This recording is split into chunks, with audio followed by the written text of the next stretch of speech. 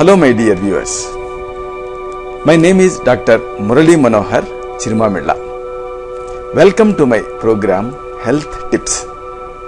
In this program, you are going to know about health and its maintenance with easy, simple and affordable remedies.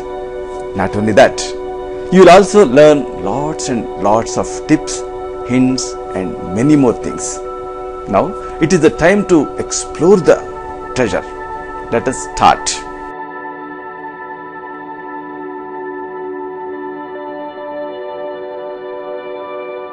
Garden mint. Nowadays, sandwiches form one of the most common recipes amongst all the fast food. But, no matter what type of sandwich you have, in India, it is never without the chutney made of the coriander leaves and garden mint. It is essential to know that this garden mint also consists of several medicinal uses. It is used in cooking to add flavor to the food recipes since ancient times. In India, garden mint is available almost in all the parts of the country.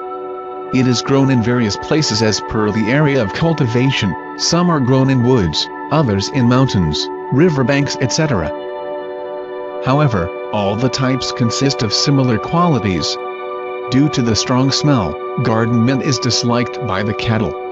Hence it is grown by the farmers amongst other crop to save it from cattle. Also, it acts as a germicide due to its strong smell. The herb of garden mint is an annual herb, sometimes surviving for 2 to 3 years. The leaves are bright green, rough and serrate. The inflorescence also has a very strong smell. The flowers contain thymol, from which menthol, peppermint and camphor are received after processing the raw material. The oil is available in almost 50% more quantity from the fresh material than that of the dried flowers, but the yield is maximum during the flowering season. The juice is generally extracted by crushing the fresh leaves, which can be taken in the dose of 30 milliliters. The extract is prepared by processing the juice using a special method. The dose of the extract is 5 to 10 drops and that of the oil is 1 to 2 drops. Medicinal uses. Body pains. The leaves of mint are kept under the bed in order to reduce the body ache during the episodes of high fever. Hiccups and food poisoning. The paste of the leaves is useful in anorexia during fever and food poisoning. It is also given in continuous hiccups. It also acts as an antidote for various toxins. Loss of appetite. In anorexia, fresh juice of the leaves is given in the dose of 30 milliliters twice daily.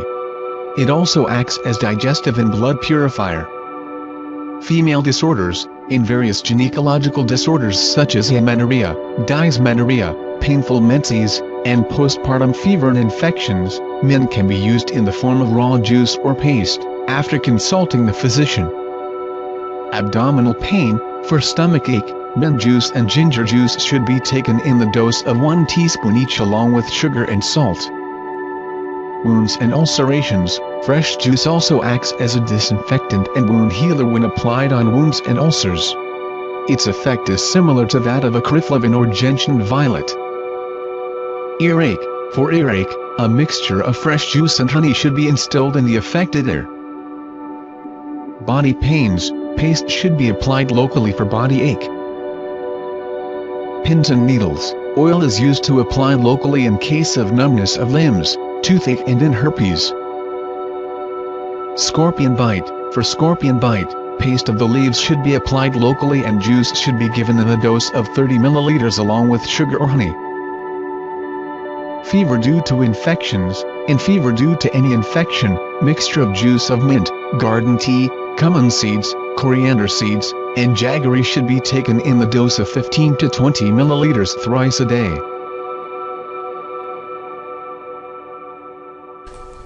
So, that's it.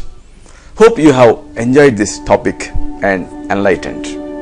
In the next program, I will meet with another interesting and important topic. Shatam Jiva, Sarado Vardhamanaha.